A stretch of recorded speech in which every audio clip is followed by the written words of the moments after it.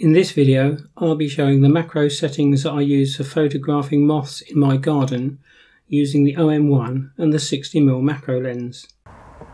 So in this video we're looking at photographing moths, and what I'm actually going to be doing is I'm in my garden in Colchester and I'm going to be running this moth trap. If you don't know what a moth trap is, basically it's a box or receptacle that actually sort of catches moths. It doesn't harm them or anything like that. What you've got on the top here is a UV light. It's a strip light. Sometimes you could have circular ones, and what happens is the moths are attracted to the light at night. You run it all through the night on a warm muggy evening like tonight. It's the second week of August. Should get lots of moths coming in here. So when they're attracted to the light, what happens is that they will land on these perspex sheets, and down in the bottom of the moth trap there's these empty egg trays, and the empty egg trays, they'll settle in amongst them. It's really like a bit of a maze for them. They find their way in, they can't find their way out, and they'll just settle down there quite happily through the night.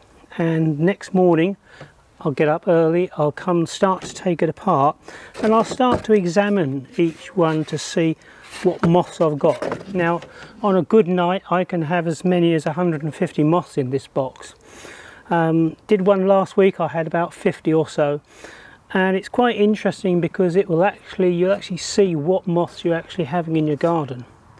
So run this all night long. You can actually, from inside the house, you can actually see the moths flying in sort of around the light, and there's a gap down the bottom. What happens is they'll go down there and they'll sit in the cardboard trays all night long. Early next morning I'll start taking it apart, and then I can take the moths and I can actually put them on bits of vegetation, twigs, branches and things that I want to photograph them on. And generally speaking, early in the morning they're fairly torpid, so they'll sit there quite happily. Not all of them. Some of them, as soon as you take them, try to move them, they'll fly off. But you know, the bigger ones, generally speaking, are usually quite good. The hawk moths will just settle on the end of the finger, and hopefully in the morning we'll video and show you that. But I'll show you some of the setups that I use and how I go about it, and hopefully give you some good ideas. This moth trap isn't one that I actually made myself. You can make them yourself and just buy the electrics. I bought the whole thing about 8 or 9 years ago. It's called a Skinner moth trap, and I'll put a link in the description to a website where you can actually buy these. You can buy very basic ones, which this is, and also more advanced ones which cost more money, but it should work very well, and we'll see what we get in the morning. So it's the next morning and I've come out there to start to take the moth trap apart and see what I've caught. It hasn't been a very productive night. I've had a look, there's a few in there, but not as many as I'd like. The conditions last night weren't ideal. Ideally what you really want is a cloudy night when it's quite warm and muggy. It was warm and muggy last night, but it was clear, and you don't get as good catch on nights when it's clear as when it's cloudy, but we've still got some. Often as not, it's best to have a look around the moth trap before you start to take it apart. Sometimes you'll find moths on the side of it, and I actually found a Jersey tiger there this morning, which is one I haven't photographed before, so that was quite good, and I've already photographed that. The important thing when you're actually taking it apart is to have everything set up first. So what I'll do is start to take it apart and see what we've got. A lot of them will actually fly away. You just have to accept that. There's nothing you can do about it, but hopefully we should get something this morning. So it's then cased just very, very slowly, looking to see what we've actually got.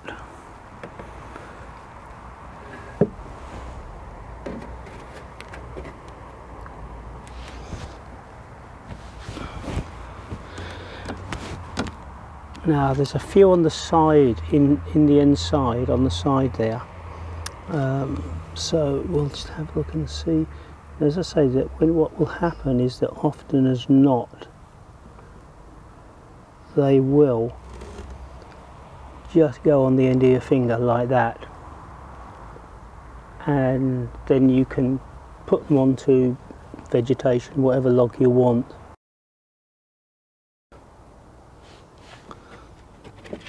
It's just a case of taking them. Now there's one there, and on the back there, you probably can't see it from that distance, we've got 1, 2, 3, 4, 5 moths in these bits here, and it's just a case of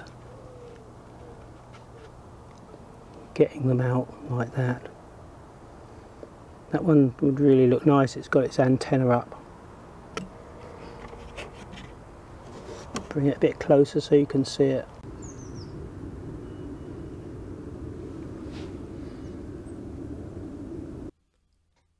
So the first thing I do, even before I see what moths I have caught, is to set up for photography. For this I use a cheap Black & Decker workmate, and I sight it reasonably close to the moth trap.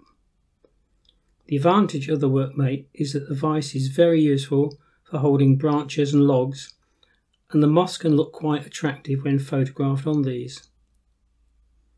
I can also clamp my Wimberley plamp onto the workmate, and this is useful for holding smaller twigs, branches and vegetation. The advantage of the clamp is that it can be twisted and manipulated into any position that I want, and that's very useful. One advantage of the workmate is that you can pick it up and move it into any position in the garden that you want. Whereas photographing them over there, the sun's coming up now, and moths don't like being photographed in bright sunlight. As soon as it starts to warm up and the sun gets on them, they'll fly off into the vegetation so they can hide up. So what I've done, I've moved the actual clamp, and the workmate, you can just pick it up and move it around very, very easy. Another advantage of that is that you can constantly change your backgrounds. You can put it into a different position, perhaps where you've got sort of a darker background, where you've got a slightly lighter background, or a background with some good vegetation. And you can also move it backwards and forwards, so you can vary sort of how in focus the background is going to be. So that's a big advantage. Also, with this clamp, you can twist it around and move it into any position that you want. So obviously what you want to do is set the clamp up first before you put the moth on there. They're not going to like it being moved around like that when they're, although some will actually tolerate that quite surprisingly. One thing that you have to watch out for, and it's a mistake I've made countless times before, is that when you're setting the tripod up and you're getting close into the subject, don't knock the workmate with your tripod leg. I say don't do it, I've done it countless times. You lose focus and you try to get in closer, bang, tripod leg hits the workmate, off the moth flies.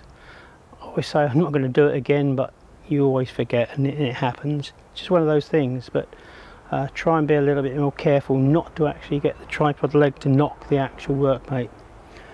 But here I'm going to get a completely different background to what I was getting over there. Over there I was getting a nice green background. Here I'm going to get a slightly darker background. So what I'm actually going to do is try and put sort of the Jersey Tiger on there. We'll see how we get on. I make sure that I have the OM1 with the 60mm macro on the tripod, cable release attached, and focus stacking set on the camera. I also make sure that everything I may need is close to hand. I then slowly start to empty the trap to see what moths have been caught. Any that I want to photograph, I carefully transfer onto either the log, twig or some vegetation. Not all the moths will be obliging, and some will just fly away as you take the cardboard egg trays out of the trap. Unfortunately, this is just something you must accept. With this shot of a willow beauty, I carefully coaxed it onto my finger and then transferred it onto the log that was held in the workmate. In this video clip, I adjust the angle of the log and move the camera slightly to reframe the shot. you will see that there is a black line around the moth on the flip out screen. When focus stacking, you need to ensure the moth is within this black line when composing the shot. For this moth, I chose to do 8 shots in the stack and the focusing differential set to 3. With this video clip, I'm photographing a canary shoulder thorn moth. I demonstrate how at times it can be quite easy to coax a moth onto your finger, as well as then transferring it back onto the twig again. Not all moths will let you do this, and it's particularly annoying when you have a very attractive moth that you've not photographed before and it will just not play ball. However, some can be very obliging, as this one was. I thought the canary shoulder thorn would look quite attractive on the lichen covered twig, as the colours of the moth and the lichen complemented each other. In this video clip, I am photographing a white plume moth, and I decided again to use focus stacking. This time I transferred it onto some vegetation. You can see in the camera's flip out screen how the wind is moving the leaf slightly, so I had to wait for a lull in the wind before pressing the shutter. You can see on the screen how once the shutter has been pressed and a series of images has been taken, the screen goes black. You will then get a green progress bar as the camera is stacking the images together. So I'm going to finish up showing a few other images that I've taken using the moth trap in my garden. One thing that you do need is a good identification book, because some moths can look very similar to one another, particularly the very small micro moths. It's also nice to keep a record of what moths have come to visit your garden. Of all the moths that we have in the UK, the larger hawk moths are probably the most attractive, and they're usually quite easy to entice onto your finger. When photographing this privet hawk moth, it sat on the bark of our apple tree for nearly 20 minutes before it flew away. It's important when releasing moths that I always put them in amongst some vegetation. Otherwise our resident starlings, blackbirds and robins will get an easy meal. All of the moths photographed in this video were released unharmed after being photographed. I hope you enjoyed the video and found it helpful. Feel free to check out some of my other YouTube videos and subscribe to my channel to be notified of future uploads. Thanks for watching.